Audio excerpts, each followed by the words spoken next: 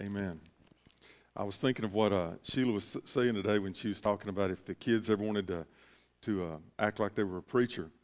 When I was pastoring, I went and saw a family that had been visiting our church, and they had twins, about 3 or 4, and I was at their house, and the grandparents lived right behind them.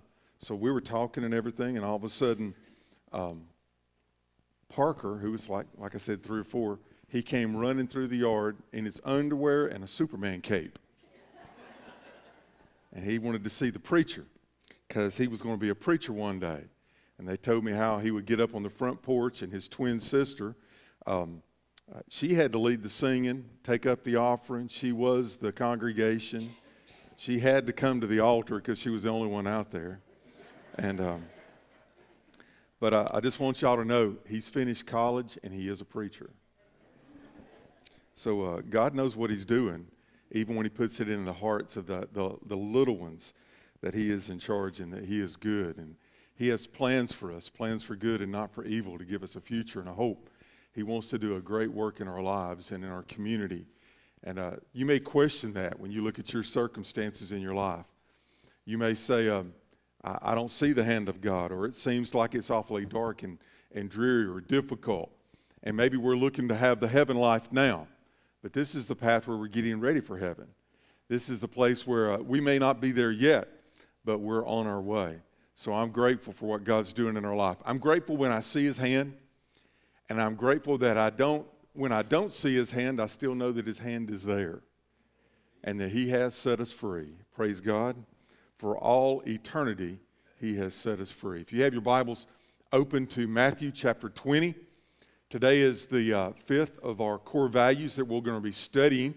The first core value is we are to worship God. We are to love him with all of our heart, soul, mind, and strength. Our second core value is we're to be at peace with our brother. We're to have fellowship one amongst each other, right? Love your neighbor as much as you love yourself. The third core value is evangelism. You think of the 3 fingers, you think of the 3 crosses, Christ being the center, where he paid the price for our redemption. The fourth is discipleship.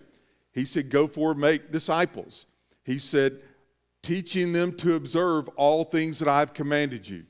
So as God has put in his words, we need to find these teachings and not just put them in our head, we need to put them in our heart. Not just say these are things that God says, but how is it he wants to apply those to our life? And number 5 is service. It's the 5th core value. Not because it's the least important, because all of them have equal value. You need, when we say love others in the same way that you want to be loved, do unto others the way you want people to do unto you, that's big words. And can we say that it's not always lived? Sometimes we want to do the right thing, but we don't always. And how great it would be to live in a world where everybody put everybody as equals and treated everybody with respect and honor, because God created us for such and expects it of us and wants us to give it to others as well. But yet we live in a world that doesn't always do that. But God gives us common grace. Everyone matters to God. We're supposed to lead with love. And God looks at everyone the same. And we must see other people not simply the way we see them, but the way Christ sees them. There's nothing really more needed than this subject of service. We stand in agreement on this. We know that God loves us, and we know that we should love others. We agree with this. When I was praying over this, and I was thinking of all the places that I could preach a passage that talked about what it meant to serve, there's so many. So we have to ask the question, why is it, if we all know that we're supposed to love God and we're supposed to love each other, and we all know that we want to be loved in the same manner, why don't we? Why don't we love others to the extent that Christ wants us to? Why is it that if Christ were here right now, he would treat people differently than we treat people? So what I wanted to do today was not to say we're supposed to love each other. I'm believing that we already know that to be true. What I'm going to do today is I want us to see the impediments to that, what's keeping us from loving each other. And it's here within us. So if you have your Bibles, would you stand with me in honor of reading God's Word? Matthew chapter 20, verse number 17. Now Jesus, going up to Jerusalem, took the 12 disciples aside on the road and said to them, "Behold, we are going up to Jerusalem." This is the third time that he is making these remarks of his death, burial, and resurrection to the disciples. Now they're going up to Jerusalem. "And the Son of Man will be betrayed to the chief priests and to the scribes, and they will condemn him to death and deliver him to the Gentiles to mock and to scourge and to crucify. And the third day he will rise again." How specific. He's telling them something that's about to happen, but not in generalities, in unbelievably detailed specifics. When you start looking at these things and how he put it out there for everyone to see and to know, so that when we look back upon it and everything that he said was fulfilled exactly the way that he said it, things that would be unbelievably beyond what any person could manipulate. He couldn't just make these things fall together. The most outlandish things, culminating in, they will take me, they will kill me, but specifically, they're going to beat me with whips, they're going to beat me up, and then they're going to crucify me, but don't worry about it. Though they will kill me on the cross and bury me, I will be resurrected. Outlandish. Who would make such a plea, an unbelievable statement about themselves? But Christ did. Verse 20. And we don't know the time frame between 19 and 20, but we know it's very close as they were approaching Jerusalem. And it says, "Then the mother of Zebedee's sons came to him with her sons, kneeling down and asking something from him. And he said to her, 'What do you wish?' She said to him, grant that these two sons of mine may sit, one on the right hand and the other on the left in your kingdom." I wonder what Jesus' face looked like when he turned and answered back in verse 22. Jesus answered and said, "You do not know what you ask. Are you able to drink the cup that I am about to drink and be baptized with the baptism that I am baptized with?" They said to him, "We are able."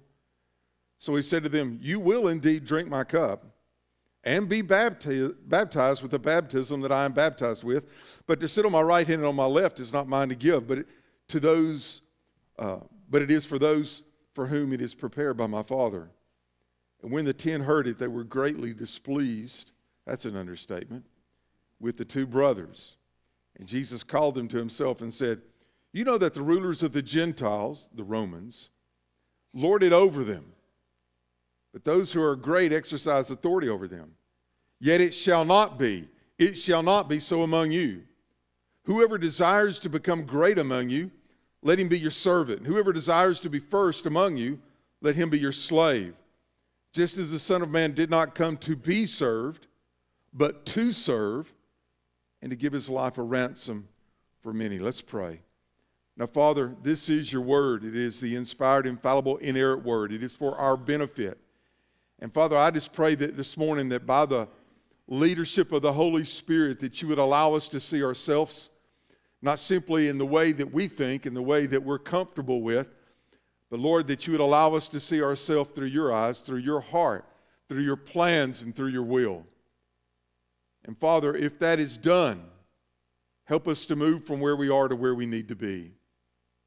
Father, give us the ability to look into the mirror of our own soul, our own motives, our wishes and our own wants. And Father, may we see the plumb line of truth that you always honor and bless. My Father, you always lift up for the glory Jesus Christ, your Son, our Savior and Lord. And Father, you see New Holland that you love, and Lord, they love you. There's no doubt about that. And Father, you left us in this world, and we have been affected by you, but we've also been affected by this world. And we have followed your leadership, but Lord, we've followed the leadership of this world as well. So today, Shine your love in our hearts. Shine your will in our lives. And Father, may we understand why it is that you allowed this to come in a normal day with your disciples. May it be a normal day with us. May your truths be real. Change us, Lord. Oh God, change us for your honor and glory. In Jesus' name I pray. Amen. You may be seated.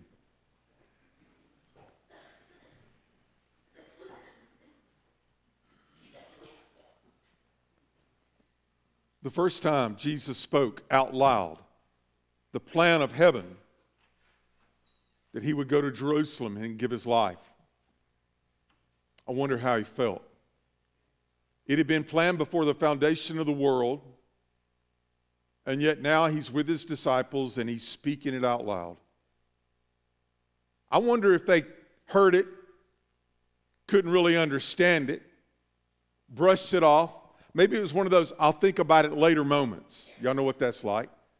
You think about it, you're affected by it, but you put it out of mind, out of sight, and come back and maybe think about it later, a different time, different plot, different. Maybe I'll understand it better later. Then the second time came. Then the third time. Now there's a redundancy factor. Lord, what are you doing? What are you saying? But I believe like the first time and like the second time, it was beyond their grasp of seeing and understanding. So they simply said, okay. But it never rang true to their heart with desires and wishes and wants and goals. It maybe didn't meet their plans, so to speak.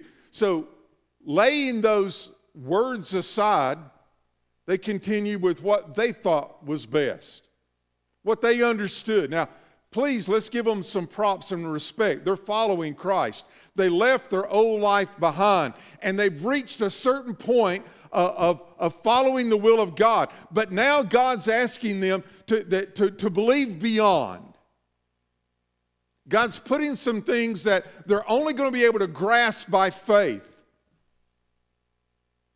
And they're having troubles and issues with this thing of God's plan for their life on earth and their thoughts and plans for God's will in their life on earth. And then it's kind of the subject is dropped. And as we see they're traveling down the road, the sons of Zebedee. Some scholars believe the mom was Salome or Salome. We don't have that verified. That's just first century history talking. And I'm not really sure how much I believe that, but she was known to the Lord. They probably had spent much time together because she came and she kind of, I guess they had paused the entourage, maybe just 15, 20, maybe 50 to 60 were traveling with Christ as they're going to Jerusalem, what would end up being that last time. And as Jesus was probably sitting there resting, maybe they were having a little nourishment, a little food to eat or something, she went and she bowed down and she made a request, a mom's request. I mean, it made sense to her. She assumed that it would make sense to Jesus and said, I have something I want to ask you, Lord. Well, Jesus, what do you want? What do you wish? What are you thinking? What's going on in your mind? Listen to this statement. Grant that these two sons of mine may sit, one on the right hand and one on the left, in your kingdom. Lord, we know, now hear this. She's saying, in your kingdom. She sees something great in Christ. She believes. She's seen the miracles. Her heart, how many times did it beat within her? The warmth and the embrace when the words of truth that he spoke, the love that was there. It was so evident, and she knew that he was different. She knew that he was from God. She knew that he would come in his authority and power. But the worldly side said, I want more for my children than I even want for myself. So when you come into authority, would you give my son's authority and power as well? Would you allow one of them to be your right-hand man, your other your left? There will be people around you that you're going to need to lead in this government. Could my boys be there and be a part of that? And her boys were complicit in this. The other times in the other two Gospels when this is brought up, it just shares that James and John brought it up. It does not even bring into the intimacy here that their mom brings it up first. They knew. They wanted. They aspired to this leadership. They were hungry for their power. They had seen the authority in the world, and probably in their own heart they thought, I could do that and I could do that better. If I was in that job, this is the way I would do it. Clean the swamp, so to speak. This would be what would be important.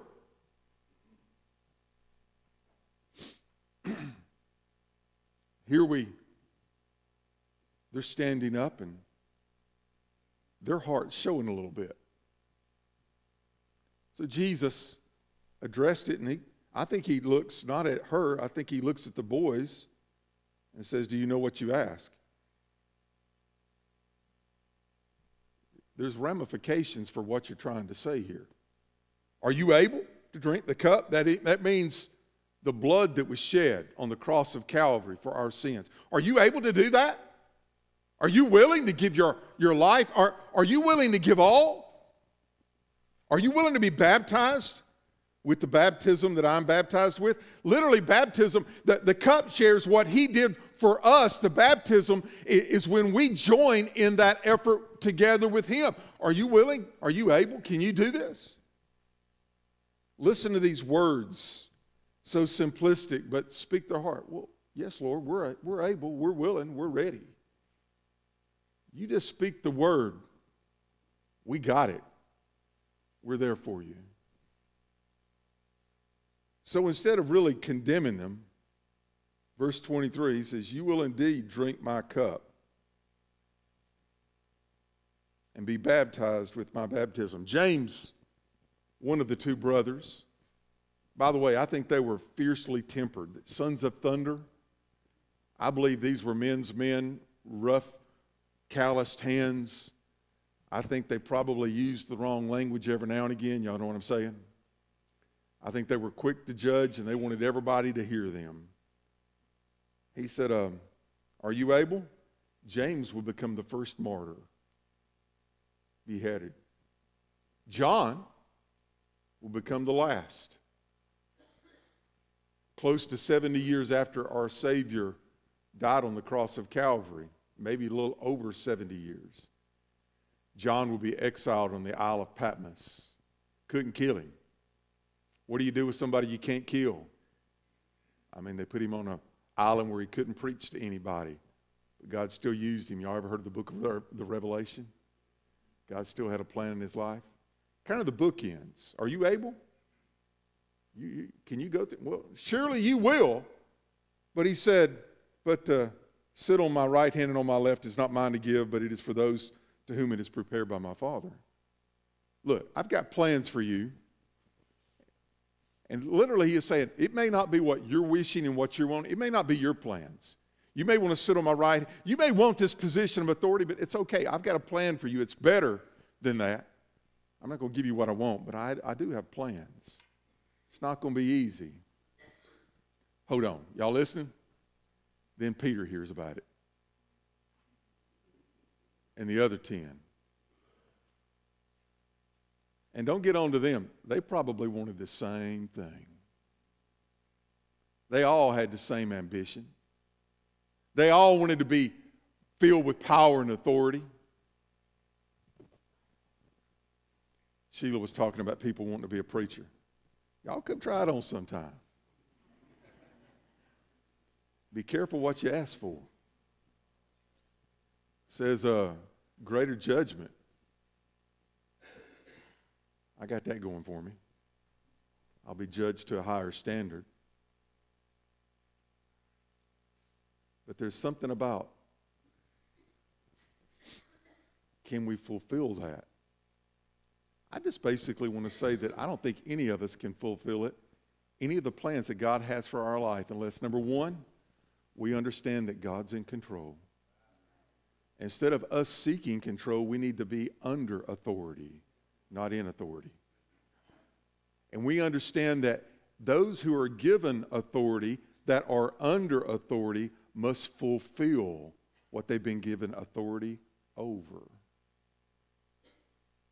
And a matter of fact, unless you're faithful in the small things, why should He make you faithful in the bigger things? In the same way that you love God in your everyday, you're really allowing God to release His plans in your life. As you are faithful today, as you are saying yes to God today, as your heart is loyal to Him today, as you're loving Him with all your heart, soul, mind, and strength, and as you are about His business, He will release unto you the greatness of this life that can be found only in Christ alone. Only in Christ. So the other 10 hear about it, and boy, the fight's gone. Don't you know it? I mean, there's posturing. There's probably some words being said.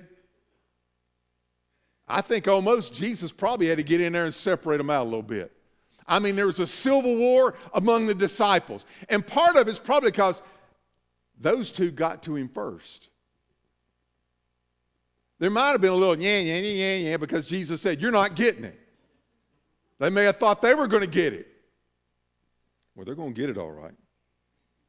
Look in verse 25. Jesus called them to Himself and said, you know that the rulers of the Gentiles lord it over them, and those who are great exercise authorities. You know how the world does it.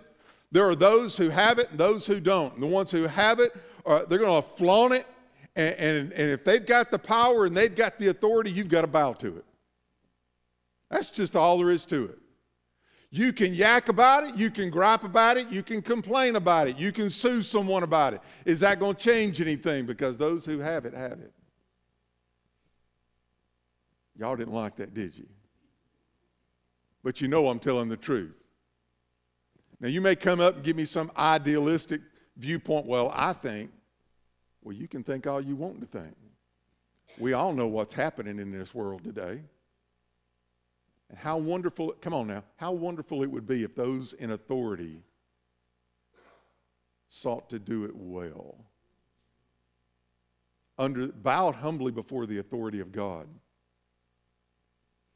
But it's not always that way in this world. So He says, yet it shall not be so among you. If your identity, how you see yourself, is viewed by how others look at you, you're going to live life at a deficit. And I want to tell you, it is abundant. Some people have felt small their entire life. They don't feel worthy, and they've never felt worthy their entire life. Some see themselves and they know that the few attributes that they have, and they blow those things up to be greater than everybody else's, and they just think the world should follow them. But God's going to put forth a plan here that I want us to grasp. Y'all listening? Can y'all give me 5 strong minutes? Let's let the Holy Spirit speak, because this is the will of God for the church. This is the will of God for the grand kingdom. This is the will of God for you personally. It's plain, it's simple, it's real, it's alive. He will amen it. He will empower it in your life. He will give you peace and love and joy and understanding if you will submit yourself to this will. It shall not be so among you, but whoever desires to become great among you, let him be your servant. To be great is to serve. Whoever desires to be first among you, let him be slave. Last. Let him be the one who yields. Come on now, no choice in the matter, but yields. Not trying to, I have my rights. Do you really? In our Constitution, we have the Bill of Rights. Well, this is as close as you're going to get to the Bill of Rights that God is coming. God sent His Son to come to this world, to humbly yield to the path and the plan of God for him. If Philippians 2 tells us anything, it tells us that God emptied Himself of everything that He rightfully deserved, that He was the Son of God of heaven. But He emptied Himself of that, and He came as a servant. He came quiet for 30 years, not boasting, but serving and living. And when He began His life, He came with the truth of God, to preach the truth of God, to live the truth of God, to see others, to serve others, to heal others. That was His plan. And we've been given the great privilege to follow that same plan. That with all that heaven desired for us, the DNA that He gave us, the passion of your heart and your soul that is God-breathed, the love that He's put into your life, the family that He's placed around you, the circumstances and the opportunities, and all those things are there. And instead of making that what your life is about, you humble yourself, you empty yourself, and you come and you serve Him. And you are under Him. And as Matthew 8 teaches, you have authority as you are under authority. And the more authority you're under, the more authority you'll have. Because this is the plan. Do you want your life to make a difference? Serve. Do you want your life to have a lasting impact? Put others ahead of you. We're living for the dot instead of the line. Y'all know what I mean by that? Let's take our life, the Bible calls it a vapor. We just breathe it and it's gone. We're here, we're gone. Right? I was born May 24th, 1962 to Alton and Martha Stevens. I was born in Palaca, Florida. 57 and a half years later, I'm right here. I'm your pastor. I'm seeking to follow God's plan for my life. My obligation here is to be your pastor and how I serve you. That is my job. Everybody here knows that that's my job. That's my life. I don't know how much time God's going to give me, but whatever time He gives me, I want to run the rest of my days as fast as I can for the glory of God. I want to finish I want to break that finish line. I want to do it with my chest out. I want to do it with all my heart, soul, mind, and strength. I want to leave a wife behind that knew that one thing for certain, that her husband loved her. I want my children to know that I put myself under them, that I put the truth of God there, and I showed them that truth, whether they liked it or whether they didn't like it, that I would come and I would preach the unsearchable riches of Christ, that I would live out a life before you, so that you could hopefully see that I am living what I'm preaching. That I am flawed, that I am not perfect, but I have a plan for my life that was set for me. I didn't choose it, it was chosen for me. And when my life here is over, it is done on this earth. It is a moment. It is just a breath. That's the dot. But after I leave the dot, then my line begins. I mean, maybe I'll live 57 years. Maybe I'll live 97 years. I hope God takes me before that. But whatever, I belong to Him.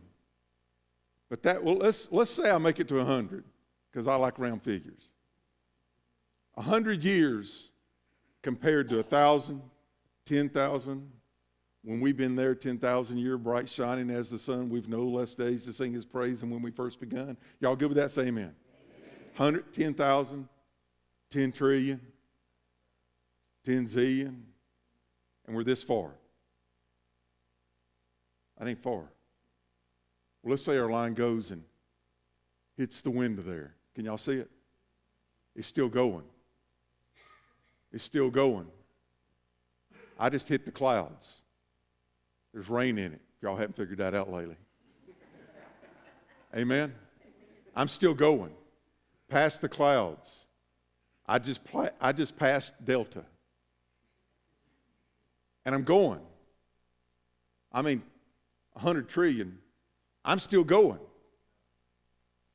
I'm past I've moved out into the atmosphere. I'm past the moon. I'm past the sun. I'm past the Milky Way. Hold on, my line's still going. I'm past this galaxy. 500 million light years beyond that, I just passed another one. I'm just getting warmed up. 100 trillion years, 100 trillion galaxies, and I'm still going. We can't grasp eternity, can we? But we can grasp that little dot. And we want to be the king of the dot rather than serve the king of eternity. And we want our life to be defined by how great we are in the dot. But he just made it real plain here, folks. Those that are truly great are those that are living for the line, not for the dot, not for the king of the dot, but serving the king of the line. It's not how much money I have.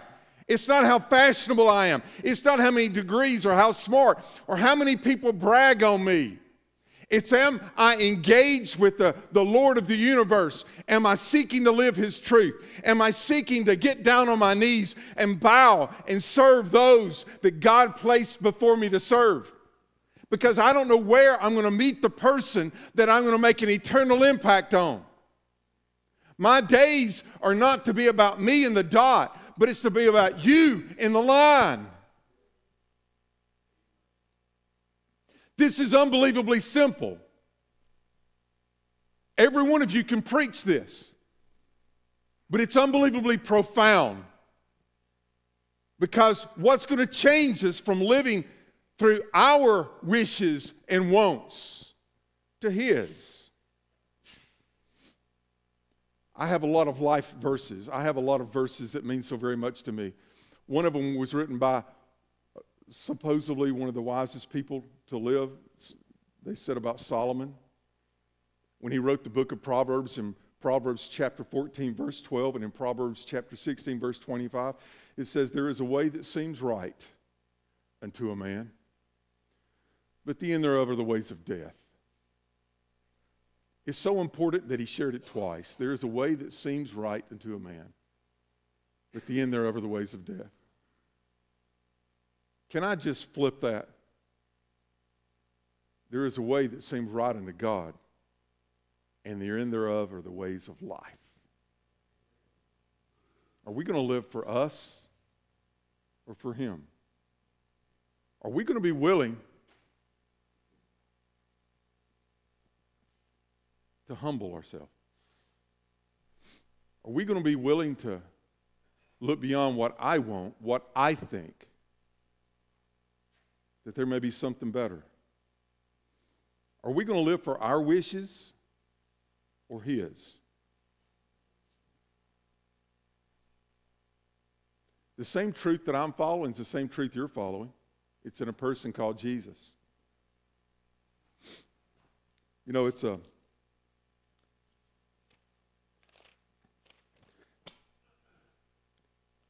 I brought this today.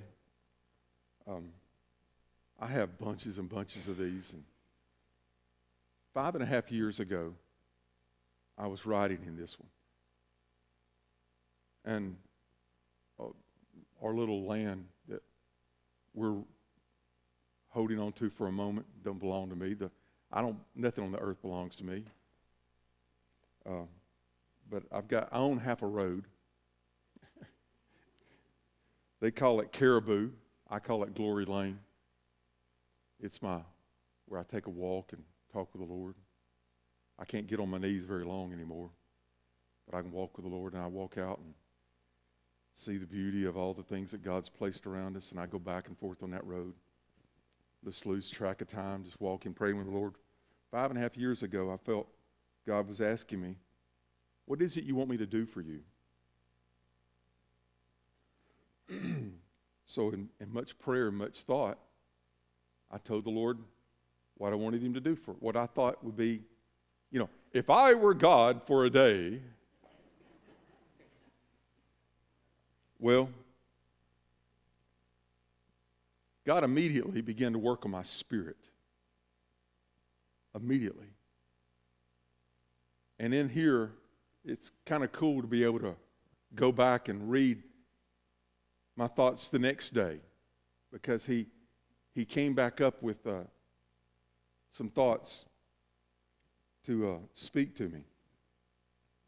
There's a phrase in here.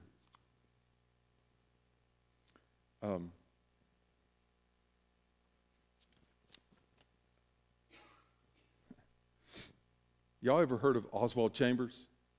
My utmost for his highest. This began, this was the week of November 10th, 2014. At some point in the day, I found myself before Oswald Chambers. The devotion spoke of my aim in life after salvation. If you seek great things for yourself, you put barriers to God's use of you. Personal interest or ambition will not allow you to identify with God's interest. My aim in life must be God's. When I stop telling God what I want, it allows Him to start expressing what He wants. The next day, and I'm not reading, I'm skipping forward. On Wednesday, November 12th, I continued the thought of the blank check. I'll tell you about that in a second. I studied for the midweek service on Matthew 13, wheat and tares. Lynn and I spent the afternoon together doing errands as we traveled to church. I asked God for a verse, and He gave me 2 Chronicles 25:2. Forgive me. And he did what was right in the sight of the Lord, but not with a loyal heart.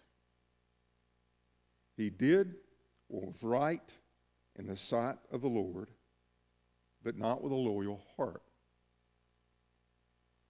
Underneath that, I wrote, was my heart not loyal to myself, to my interest, to my service? I wanted the humble walk of a claim. That's true. I wanted to claim, but I wanted it to look like I was being humble. Pride disguised as humility. I spent the day considering, I'm skipping down. I spent the day considering the loyal heart. How sin leads us to think only of ourselves. Can I say that 5 years later, I still battle that? 5 years later, I have to daily make sure that I put Christ first and I put myself second. Let me tell you what I meant when I said the blank check. God began to lead me to say, Brian, I want you to sign your name to the bottom line. Let me fill in the check. That means however much I put there, you're good with already. Are you willing to sign your name to a blank check? If you are, come to me, sign one to me, and we'll see how willing you are. Well, obviously you wouldn't be because you don't trust me. But do you trust Him? I also put down the blank sheet of paper. And I sign my name to the bottom of the blank sheet of paper. And give it to Him and say, okay, God, you fill in the rest. Sounds very religious, doesn't it? But here's the thing that I'm having to learn. I have to sign that check and that piece of paper every day. I'm either going to wake up and I'm going to live my life the way I want to that day. And if I live my life the way I want to that day, I might not have time for Him. I may not have the desire to serve that day. I may put myself at the top of that pyramid. So I've got to be able to trust Him to take care of my wife, to take care of my family, to take care of this church, to take care of my finances, to take care of everything else that's placed beneath me. To the point that God's given me authority, I need to make sure that I'm under His authority. And I let Him have full reign there. So I wonder how many lives would be different I wonder how many husbands and wives would be different. I wonder how many families would be different. I wonder how many churches would be different if we could learn just to sign it off. And I don't need to tell you that your job is to serve. You already know that. But are you willing to serve to His extent, His will, or to yours? What I found is that I was very good with God doing exactly whatever He wanted to do, to the extent that I was willing for God to do whatever He wanted to do. And when I wasn't, there was conflicting interest. I needed to change. Now, you're going to take this sermon one of two ways. You're going to take it as encouraging, or you're going to take it like Jesus' disciples did when He said, oh, by the way, guys, we're going to Jerusalem. God's got a plan for this, and I'm going to fulfill that plan. God's already said this is what He wants to do in my life, and I am absolutely willing, yielded, totally all in to do that, even though I will be mocked, beaten, scourged, and crucified. Because beyond that, though they will bury me, He will resurrect me. Are we living for the dot, or are we living for the line? Heads bowed, eyes closed. Father God, this service is yours. These people belong to you. They do not belong to me. Father, they love you. They want your will to be done.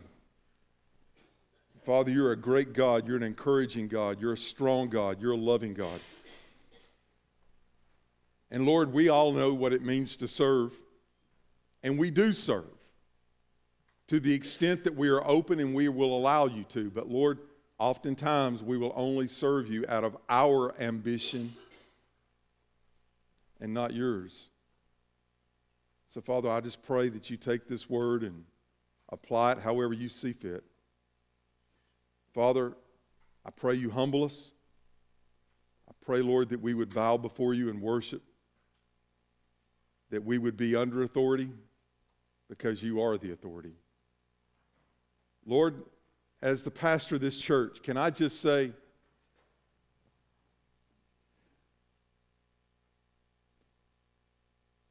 bless your people. Father, we get so up into our things and doing on our schedule. Help us pause. Help us pause. And Lord, help us realign ourselves to you. May this invitation be your will. Not more, not less, but purely your will. Speak as only you can. Sir, we'll give you all the honor and the glory and the praise. In Jesus' name I pray. Amen.